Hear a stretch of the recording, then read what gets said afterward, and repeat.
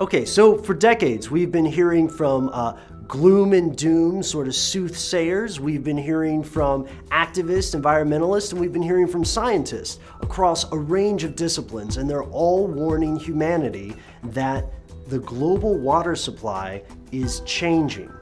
So when we talk about what water will be like in the future, we touch on some scary things. We touch on people who tell us that there will be some sort of dystopian war for water and the world would be like a desert. Think of Mad Max, right?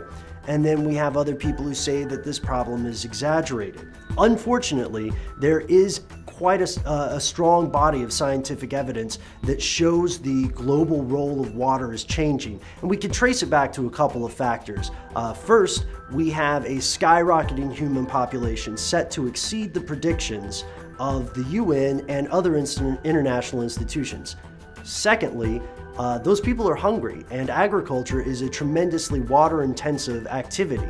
So we have more people who need water for cleaning, for washing. We have more people who need water for food or for livestock. And coupled together with the third and perhaps most frightening factor here, which is pollution, we will see a world where water as we know it changes, especially the availability. And we don't have to look decades or centuries into the future. We can see this now.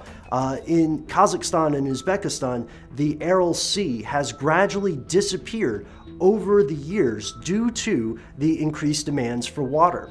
So when we hear scholars and scientists and those aforementioned gloom and doomers say that water will be a source of conflict in the future, I wouldn't say go ahead and hop onto your Mad Max mobile or anything, but unless something changes, we will live in a future where water could be a source of conflict.